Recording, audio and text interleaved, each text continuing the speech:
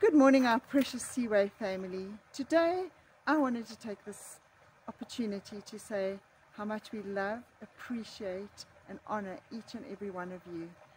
Thank you for all that you're doing for Jesus.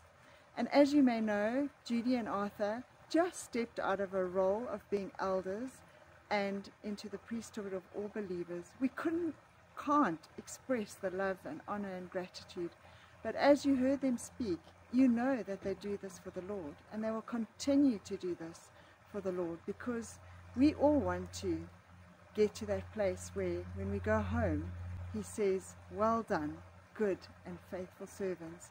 And we are here getting ready as the bride and ministering to people here in our everyday capacity to see that they come to know Jesus and they too will walk with him.